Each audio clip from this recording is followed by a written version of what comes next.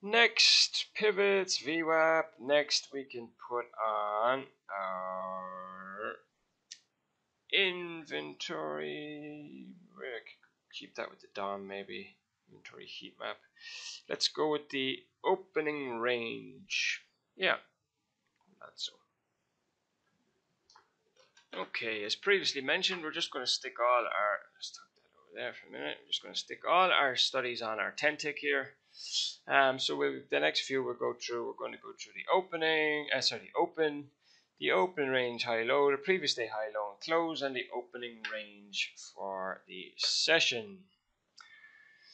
Alright, so first off, we want to stick on our study. So F6, as always, and let's start with the open shirt to make it easy. Oh, actually, no, yeah, that's fine. Okay, we'll stick on the open. So for the open, we have our open high, low close, open high, low close,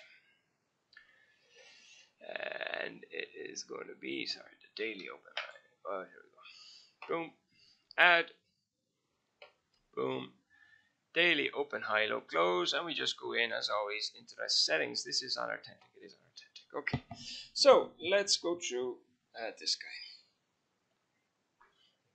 Okay, we'll come back to this page in a minute. We'll just go through, okay, chart 1, inherited, and we'll just go through our setup. So, nothing too exciting in here. Number of days to calculate doesn't really matter.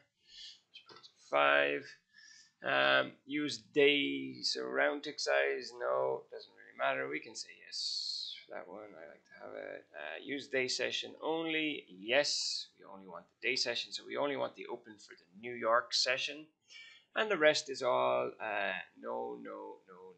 Always use the same region for scale range. Always use the same region for scale range. Doesn't really matter. Alrighty, so we go into our subgraphs then and we change our colors. So for the open only, again, I like to have it in yellow. I like to make it a little bit bigger. We like to have the name label, the value label. I just like to put the open so we can see it. And we can stick this on all our charts. We'll come back to these. I'm going to turn all these off, so we just ignore. For now, we just want the open for this particular study. Ignore. Ignore. Perfect. And that is it. Apply. Okay. Apply. Okay. And this is previous day's open, which we're currently bouncing off or sitting at. As soon as the New York session comes online, we will then get this line will populate elsewhere. Actually, just to make sure that it's not. Let's go settings again.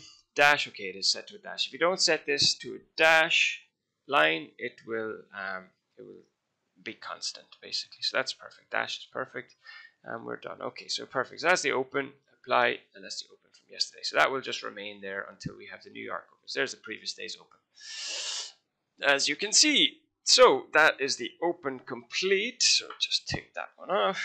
What else did we say? So let's go to the opening range. The opening range next. So for the opening range study, what I'm going to do, just going to turn off some of these as well for the time being.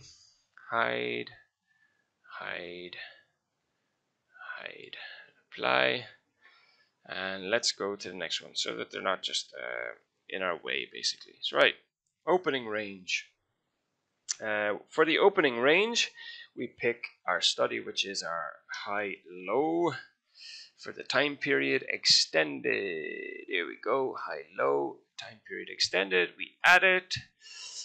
And like the rest, we go to our settings and we start through the process. I like to leave both of these pink, pink,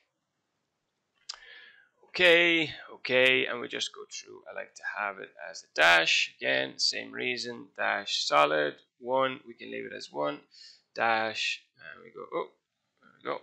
The stair step, we go to a dash. Where's our dash, dash, dash, back up again. Dash solid 1, we can say name label and value label, and this is the low, so we can say or low. And let's go with name label, value label, or high. Okay. I think that's everything in here. Right, back to our settings and inputs. So this is a personal preference again. As you wish, you can just take a 0 off. This guy doesn't need to be so high. 12 is fine. Right, some people like to use a 5-minute opening range. Some people like to use a whatever.